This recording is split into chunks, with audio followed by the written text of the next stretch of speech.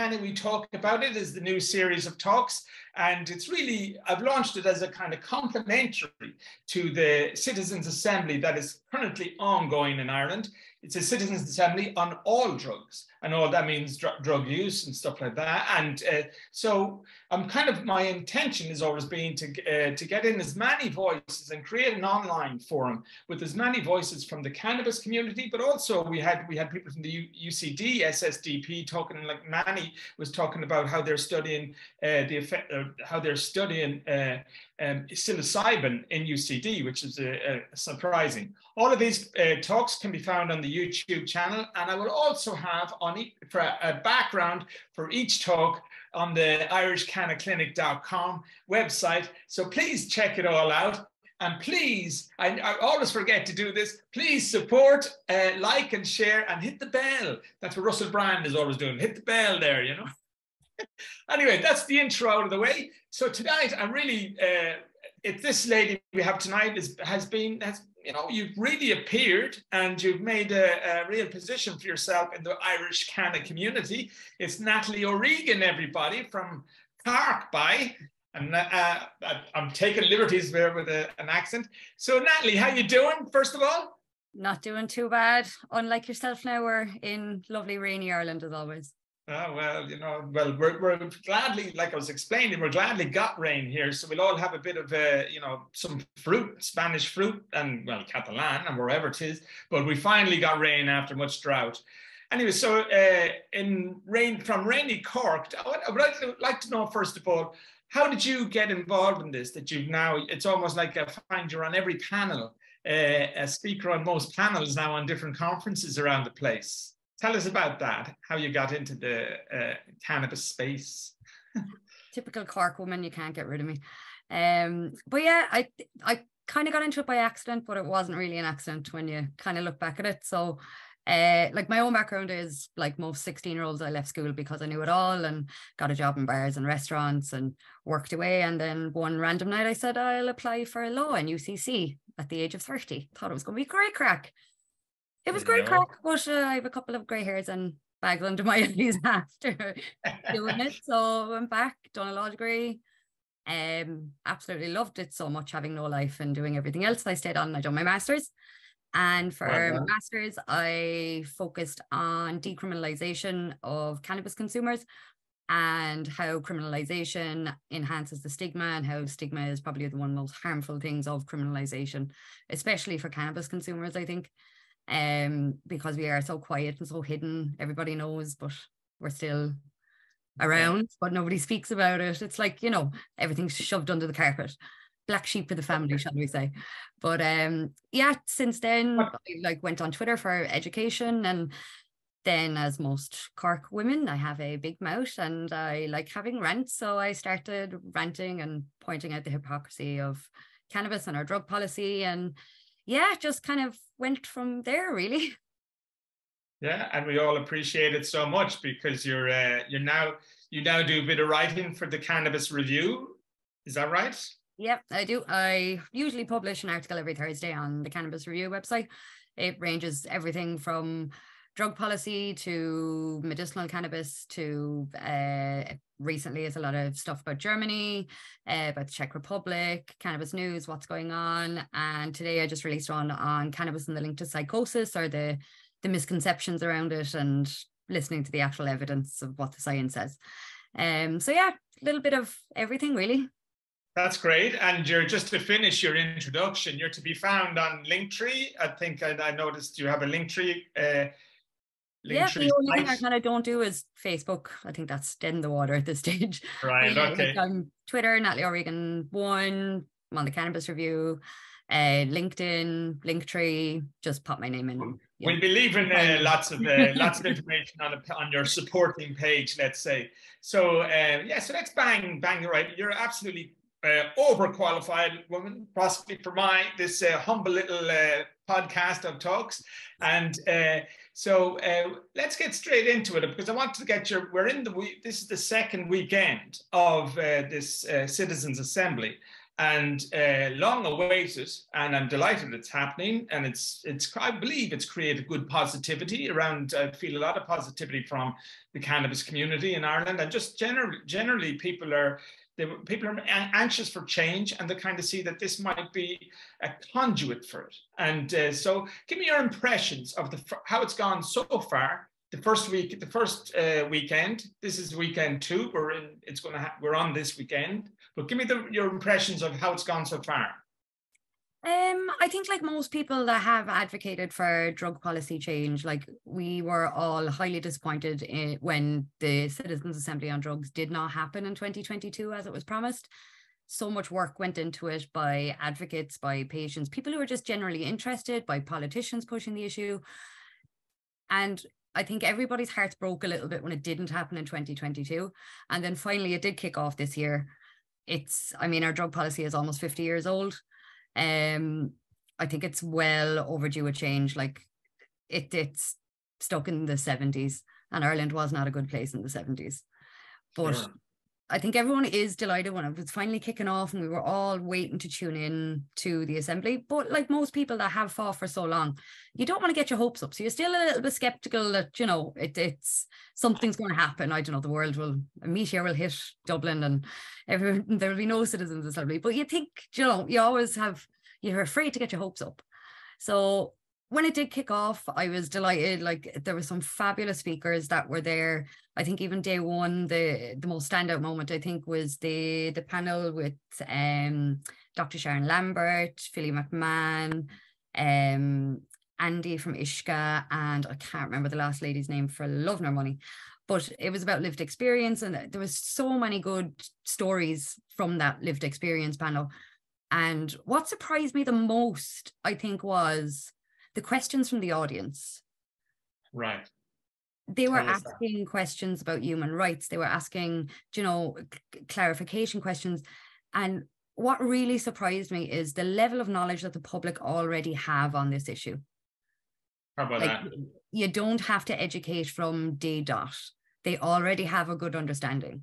And I think even on social media and stuff, you can see that the public are well ahead of every politician and everybody else that's involved in this conversation. The public know change needs to happen. You look at every opinion poll, you hear the questions from the public, you follow the hashtag on social media. People are ready for change, and I think they want change. Yeah. And there was a lot of good evidence given. There was a lot of stats, a lot of figures given. But just in your field, sorry to interrupt, in your field, because you mentioned human rights, there was a human rights speaker, and from a European perspective. And so what did you make of his speech? I think it didn't go far enough. Right. I think it is a position, it's a valid position, and he's absolutely right in what he was saying. But I do think there is a lot more nuances to this conversation. It's not just plain and simple black and white. And like 15 minutes is not enough for a presentation. Sure. Like the speakers get up, they get 15 minutes, they have to make their points. It's difficult to describe everything in 15 minutes. So like, I don't blame the speakers personally. I don't blame like what they say or anything like that. 15 minutes is not enough to get across an issue like human rights. Sure. I do think, sorry? What do you feel yourself about where are the human rights involved in this conversation in drug use? I think at this stage, it doesn't get enough attention. In Ireland, especially. I think there is a lot of talk of like supervised injection facility. There's a lot of talk of action, and that's fantastic to see. But there's not enough conversation about the rights and everything else that goes on behind this action. Sure. Like the trauma, poverty, I could go on and list reasons. They're the issues we need to tackle. We don't need to wait to build a supervised injection facility. Causes you need to go backwards, like address other issues. And this one will not be as momentous as it is. And by the way, when you talked about action, I mean, we have to acknowledge the inaction of those injection centers. I mean, how many years ago, and hÉireann, I got to tip the fedora to him that he's been fighting for that for forever, it feels like. and they're still not there. I find it curious that this weekend they've scheduled a trip, a kind of familiarization trip or something. They're bringing the people out to Merchants Quay, which was supposed to be the home of an injection center, I believe. Yeah, but there is none. No.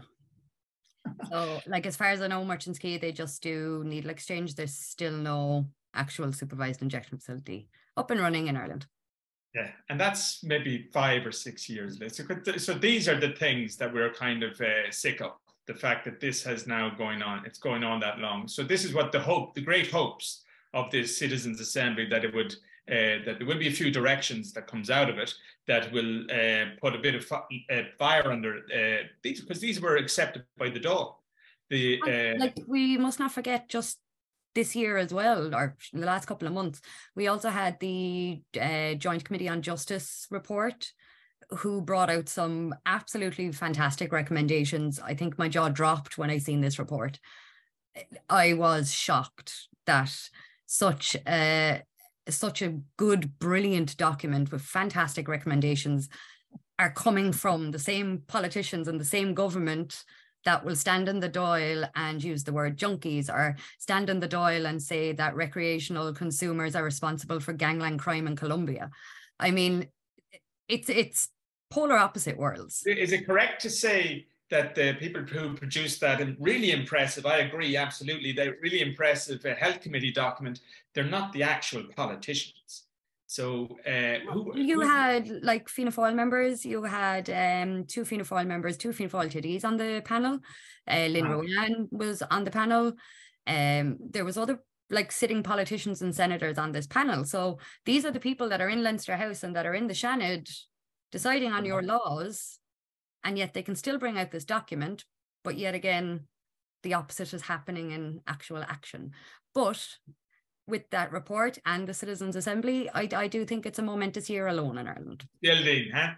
That's what it feels like. And that's why we all have optimism growing all the time, you know? Did you look towards this weekend? What panels have we got? We've got... I didn't look at the names of the panels. I quickly glanced. But one thing I did note, that they're having their day trips and their day outs, which I think is fabulous because it will bring home the issue. Yeah, I think so. And they're having people like, it's frontline workers and also individuals. Another thing that I feel very strong about, that I'm really glad to see, is that the expanded kind of family aspect, the people who are in families that are suffering, and there's so many dimensions to that. I mean, in the last 2 weeks, I had it on here on these talks with Deborah Downey, and Deborah Downey had the most amazing testimony about with her daughter Abigail, and the battle that she had for that girl has died since, and she was 19, and Deborah has been fighting for that medicine that would have been 13 years of fighting, and to get cannabis medicine that she should have had, and but Deborah was very strong on the point that it's not just about the actual patient, it's about there's a whole family around every one of these scenarios. And we're only talking about patients here, but all the people using drugs, the addicts and all of them, there's families around all of this. And you have this very nasty new dimension. I don't know, is it right to call it new, but this dimension where, families are being put into debt by, one person in a son or a daughter in the family gets tied up in a bunch of debt, that then the gangsters are coming down on top of the family. So I'm really glad to see that broadened out, and looking forward to that panel. So, so anything else we've got to look forward to? But one thing I haven't heard mentioned much, and I hope it will be mentioned more in the future, but I think hopefully there will be some submissions from the public that will mention it as well, is non-problematic drug use. Yeah. It's not being talked about enough. Like 90% of drug use is non-problematic. 10% is. You can't build a whole drug policy based on 10%. If we done that with sugar, with alcohol, with caffeine, because I'll be the first to admit I have a severe caffeine problem. If somebody discontinued Red Bull, I would no longer survive. But like, we cannot base a whole policy based on 10% of the population. True. Like, I just think it's baffling. And the EU put us at, what is it, almost 20% or 19% of Irish population are not regularly using drugs, but cannabis at least is 19% of the population has used in the last 6 months. So we have a lot of people. Like, there's many reports from 7% to 20%. Like, nobody knows the population of Irish cannabis consumers, because all these reports are based on people admitting and self-reporting their use. Sure. How many people are not going to put that on a form? And I would say the majority of the people probably would not be honest about illegal drug use on an official form or an official survey.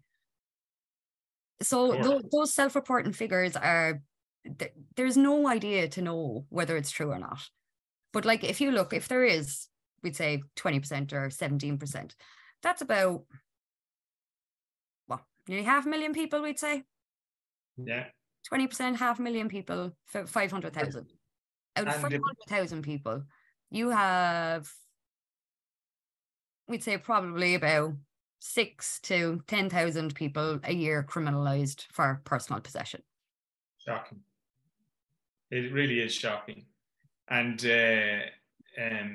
you were at the coalface of a little bit of the harm reduction involved in festivals, because I talked a lot with the SSDP earlier in another chat we had with Manny, and like festivals and the stop and search that's going on in these festivals. And so you were in the front line with your orange jacket on. You have an orange jacket on a lot of the time, I see on social media. You're involved.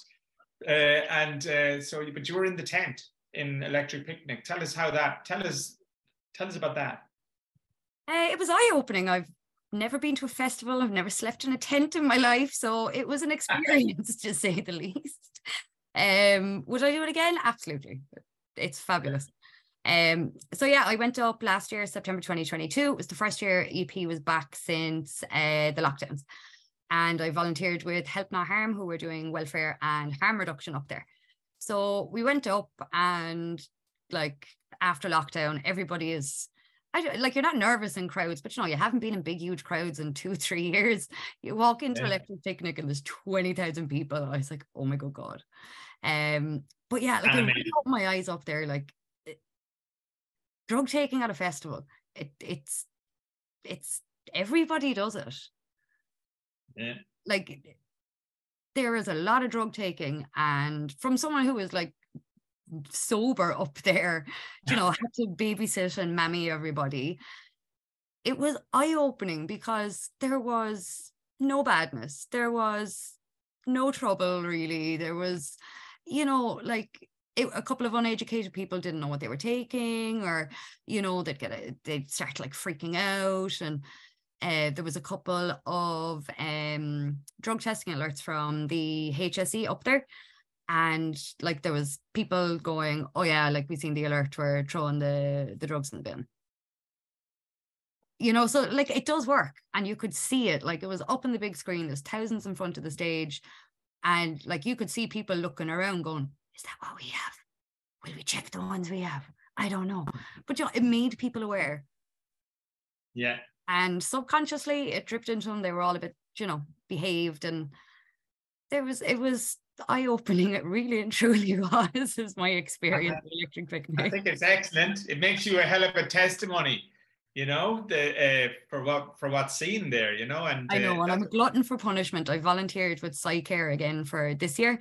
So shout out to Psych Care Ireland. They're doing like welfare and harm reduction services as well at festivals throughout Ireland this year. So I glutton for punishment, signed up again for another round of madness. So looking forward to that. I will look at it. I think it's so important, and because I have, I feel like I say it again and again, but like, I am a victim of a stop and search at a festival myself 35 years ago. So 35 years ago, nothing has changed. And so that was in the original Trip to Tip, and that ended in a court case. And I didn't get, I got the courthouse poor box donation, which meant I didn't get the conviction. but I would have been just gone 18. And so the people, and I noticed after that, after the EP, despite all the amnesty bin and everything, that there was 200 people went to court. I don't know, was it Nason, Kildare, whatever that courthouse was. In Laois, I think it was. In Laois, yeah. And so the people got, and I read that judge kind of didn't take it, he did, it was just kind of, they took a lot of money, almost 50,000 in poor box donations that day. And it was all 18, 19, 20-year-olds for, their couple of tablets or their bit of weed or, whatever personal possession they had on them, like. Yeah, and I think possibly the tablets and the people with cocaine and stuff like that didn't get the poor box. I think that was mainly cannabis or personal use stuff that went into that. But but that's it. I mean, it's proper. It's like a criminalization festival as well as music, and it's great that you get to see it up front, and and I do nothing only admire you for everybody who get psych care and the people who get involved in that. I mean, we need this. It should be. Do you think something it should be rolled out? Sorry. Do you think it should be? That was my question. Do you think it should be rolled out elsewhere into clubs?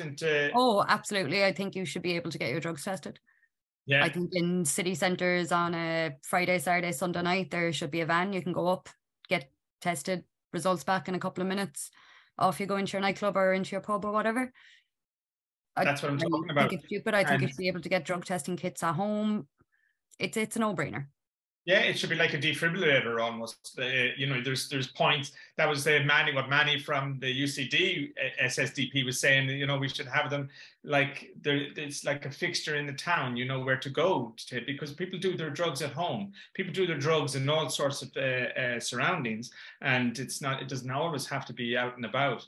And so if people, I'm going out this Friday night, I can get I have my pills, I have my whatever I have ready to go. And so I can get it checked out before we all drop them, because people do it kind of collectively. And so if there's a group of 5 kind of consuming, then it's, you're saving lives with that kind of, those kinds of harm reduction efforts. I mean, there was pills found up there, and I can't remember the figures off the top of my head, but there was 2, I think they were ecstasy pills. I'm not too sure. I can't remember. There's 2 pills found anyway. And the difference in strength in between the 2 of them was staggering. Right. Absolutely staggering. Like, you take one of one type, you probably wouldn't feel much of anything. You take one of another type and it was staggering what the levels of what drugs are available and the differences between the 2. It's like placebo versus death.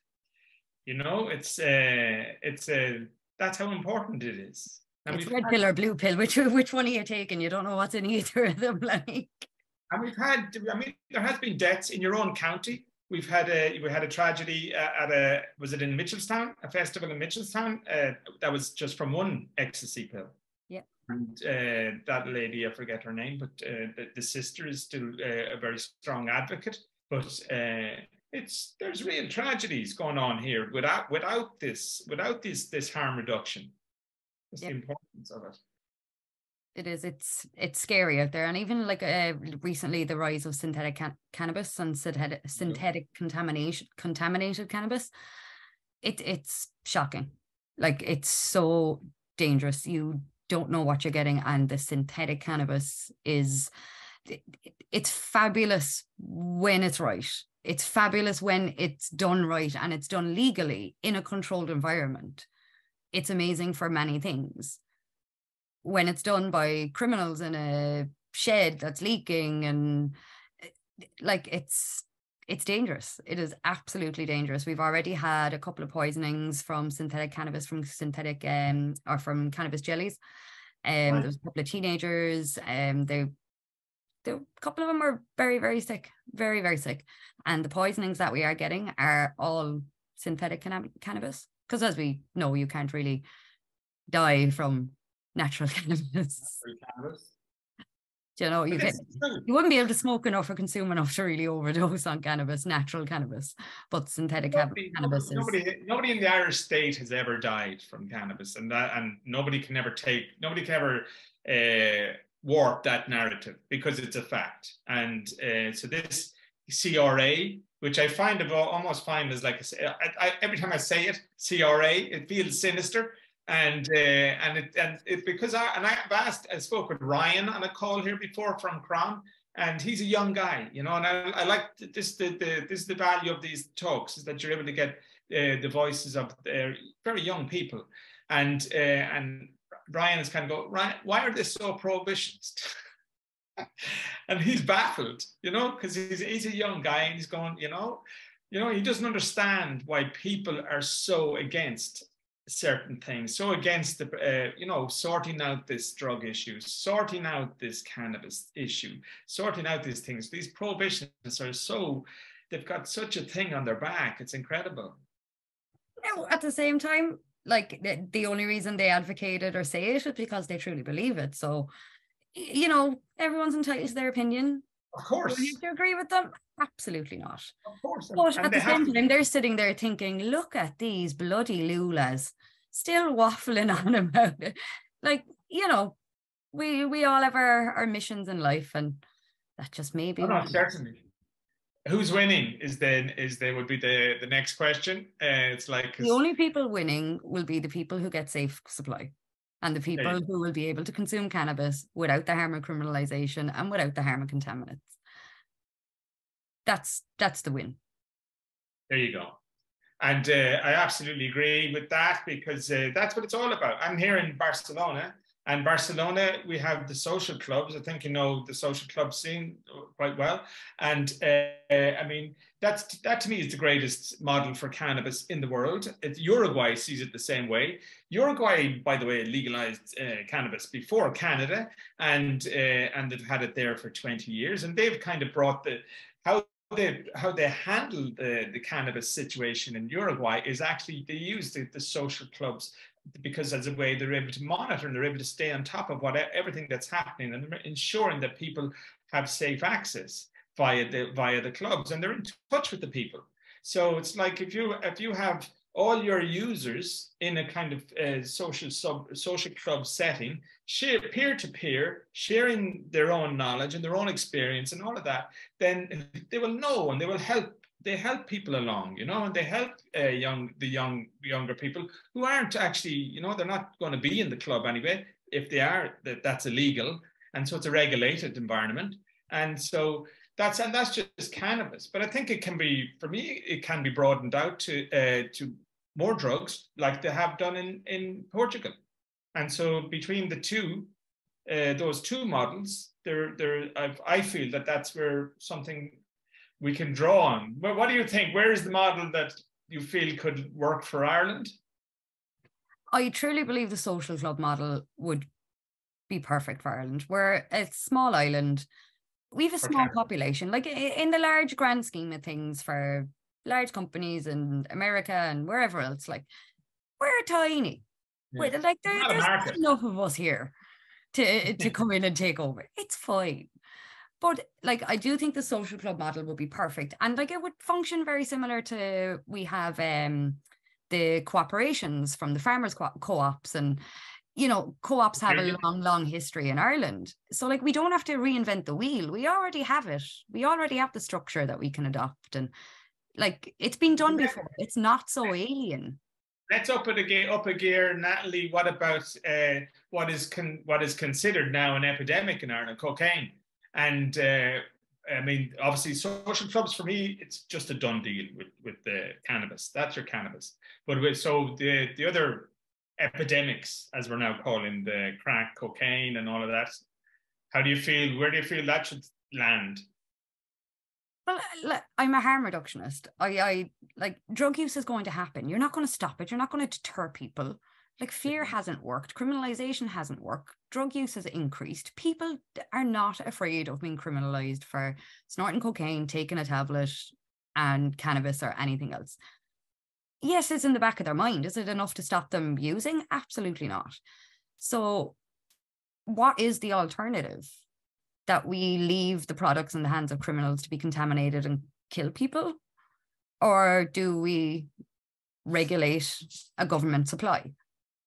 You also have the other ethical issues of, can the government buy Colombia or cocaine from Colombia that's run by criminal gangs? That's unethical. Can you buy poppies and heroin from Afghanistan or Iraq or wherever? No, that is unethical, obviously. So, you know, my theory is shattered here and there, but, you know, it's a nice idea.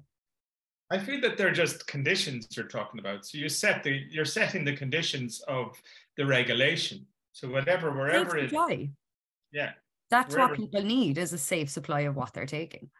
Yeah, I agree. Now, if it's cannabis, grow your own. Mushrooms grow free in a field. I'm not a horticulturist. I have no idea what else can grow in an Irish climate. Well, they grow mushrooms. Mushrooms would grow anywhere, but they grow in a tent, you know. So there's no problem with. But exactly, psilocybin. Because in Australia we now have psilocybin is there, you know. It's been. I don't know the breakdown of Australia, but I think there's several states that have now passed psilocybin on pilots, and there's pilots all over the place. I think Ireland deserves. My hope. Have you hopes? Give me some of your hopes for Citizens Assembly's recommendations. If the recommendations that come out of the Citizens Assembly are similar to what came out from the Justice Committee, I think a lot of people will be happy. Yeah, including myself. You're kind of almost guaranteed decrim at this stage. I just think politicians are too afraid to make the decision on that. What do you think about politicians? They're afraid of getting re-elected. Like, that's what politicians fear. And like, people can come out and say no, but look, it's there. It's an issue. They don't want to lose their supporters. They don't want to make the hard decisions. Hard decisions like abortion, marriage equality, like divorce back in its day. A lot went to the public choice because a lot of them because they needed to legally for a referendum, but a lot of it is because politicians didn't want to make a stand. Yeah. And as I said, the public are ahead of politicians in this issue. Politicians are terrified of the public reaction on this issue. There is none. The public are embracing this issue. I think we're too prone to our electoral cycles in Ireland, and many of our politicians are on a fine line. A lot of them, you know, if you look at the last election, and there's guys getting in on the 15th count. Some of our highest-ranking politicians in Ireland are not there. They're not poll toppers by any means. And so I hear what you're saying. There's a lot of people treading carefully, whether you tread on their dreams. No, but I do think we're going to get decrim. I think that's there. That's kind of a done deal at this stage, really. What else we will get out of that? What do I hope for? I hope for social clubs. I hope for the right to grow. I hope for decriminalisation. I hope for supervised injection facilities, mobile and stagnant, wraparound services, counselling, youth services, education campaigns, drug testing.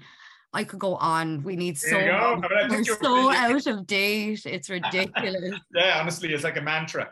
And so, okay, to wrap it up then, Natalie, I've taken a lot of your time, and but it's been brilliant, and I hope you continue in this. Well, I think you are going to be, because you're turning into a really, really strong voice, and you'll be hopping around these conventions and conferences and all for quite some time. But so just to wrap it in how do you see your kind of career in this space? Are you going to continue with? Well, like, I don't have really a career. I still have a normal, regular 9 to 5, Monday to Friday day job. Like, right, it's not something that you get employed in, being an activist and a loudmouth now. I don't think.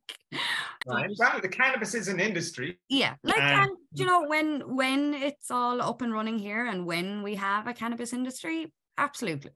What will I do in that industry? I have no idea. I've done my FE1s, so I've kind of halfway started trying to be a solicitor, but I don't know. I'd have to boring training, but I don't know. I'll see. I have a lot of footwork done, and I'll just see where the road takes me. See what happens tomorrow.